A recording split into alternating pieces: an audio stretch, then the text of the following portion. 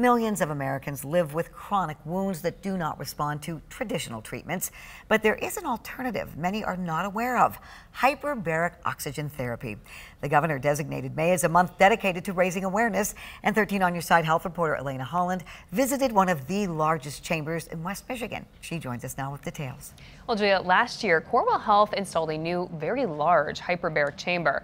Now it's treating patients, allowing many to return to a normal life.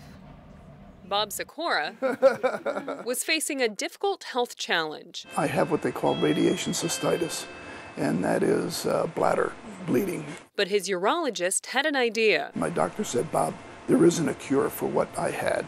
However, we can treat it. Hyperbaric oxygen therapy. I was floored at the time that they did that. It sounds futuristic, but really, it's just oxygen under pressure. A big chamber able to treat up to 12 people at a time. And what that does is it pushes a lot more oxygen into your body and helps to, in turn, obviously push more oxygen down to areas that might need it, stimulates blood vessel growth, helps to fight off infection. That's Dr. Drew Orwig. She runs the program at Corewell Health. We originally started hyperbaric treatments for scuba divers, for scuba diving injuries, and then through studies have learned that it has all these other benefits. She says the chamber is therapy for people with diabetes, radiation injuries, carbon monoxide poisoning, and other wound problems. And then this is kind of the brains in the operation. Patients will sit inside the chamber for 2 hours at a time with an oxygen mask. They typically will do this multiple times a week. You go into the chamber and we close the doors and we push in the air, which increases the pressure. The first 5 minutes of the 10 minutes is where you feel most of the ears popping. It's just like being on an airplane. Everybody,